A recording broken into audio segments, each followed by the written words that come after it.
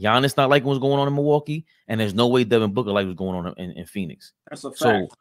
So when you got a superstar entering their prime, no, Devin but hold Booker. on. Let's not forget, it's a couple more names. Zion does not like what's going on in New Orleans. Let's not forget that. He's very unhappy. But they all don't. But my thing with Devin Booker is, personally, I don't even like Devin Booker. I think he's a front runner. Every time they're up by 15, he starts talking. I'm gonna start putting a bet down on FanDuel. They're gonna lose the league. That's the easiest tell in all of sports right now. Is Devin Booker just anytime I see him running his mouth talking, I hate it with a passion. But what I saw last year in the playoffs, and what Don's been telling me, what two guard is really better than him? When Jimmy Butler plays a two, okay, you got Jimmy Butler. Who's better than Devin Booker? And if you got DiVincenzo killing like that, doesn't Devin Booker slide right in there and become a better version of DiVincenzo? Especially on offense. So for me, it's like the catch and shoot, opening the floor up with OG Anunoby out there is seamless.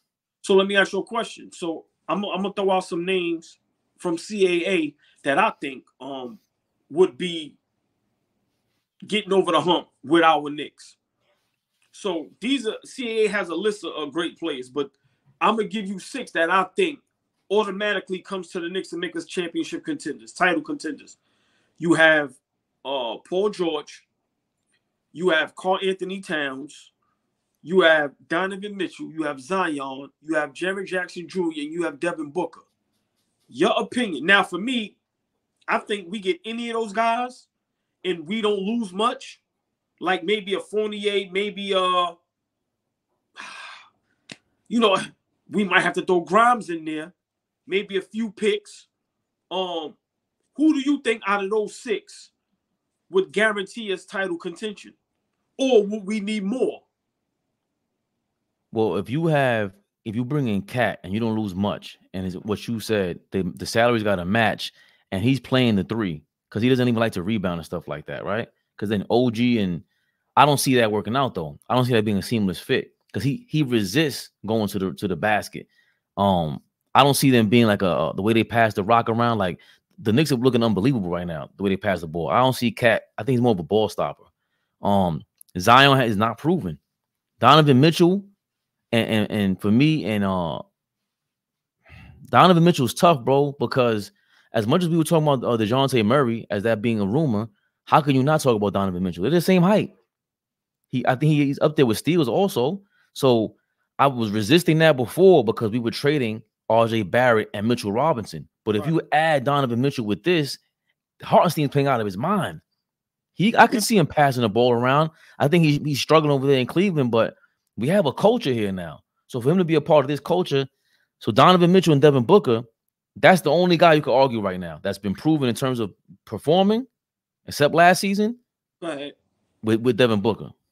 Well, for me, I'm going to give you a name that, you didn't say. And we actually went after him, but they wanted too much. Paul George. I think Paul George would fit in with us perfectly. Let me explain why. Because he's a low-key superstar. He doesn't want to be the man. He said it himself. I think he'd come in like, just imagine him and OG. Listen, you see what him and Kawhi, I'm not saying OG is Kawhi, but OG is the low-budget Kawhi defensively. So I would like Paul George only because I think he may be cheaper than everybody else. But I honestly think if we could get any of those guys, we go into title contention. I'm a diehard Knicks fan, but looking at the landscape of the league today, a lot of the guys is getting older. You got a lot of young guys that they're not ready to make that leap yet, dealing with a lot of injuries. So we have a core. We have a head coach that I'm not in love with, but I'm starting to respect him a little bit. He's doing a wonderful job right now thus far. So, yeah, I think we get any of those guys. The only one that I'm not too high on is Jaren Jackson Jr. I would want maybe a shooter to come along with him. But even him, like I said, if we get any of those guys and we don't lose much, we right there. Because we almost there right now. Like I said, I think we the 4th best team in the East. Behind, no order, Milwaukee, Boston, Philly. I think after that, it's us. Paul George is tough, bro, because he's taller than all of them. Not sure what he has defensively. I got to ask Dom about that. I hate his passing. I hate the way he passes the ball. Yeah, but he even admitted don't pass the ball in. But he's still a 3 and D. He's still a 3 and D. Think about it. He's better than OG. At what? Offensively, it's not even close. Well, yeah, he can create, and Right. and they're sharing the ball over there on the Clippers, and you got Brunson there as his Kawhi right now.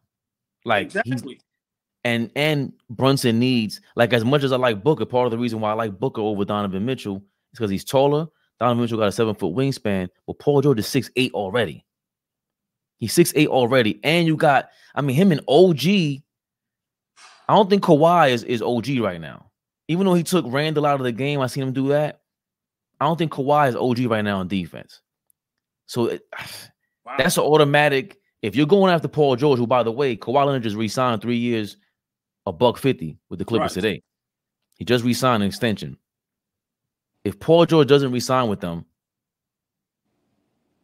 that's tough because you have to go, but you have to go after somebody else, I think, because he's injury prone and Devin Booker is not. That's another thing. Well, he's older. I get what you're saying, but I think Woj said it best, and this is the first time in a long time that the Knicks are being patient, which I've always preached to you. You have to be patient, and we wait for that one move, and there's a lot out there for us.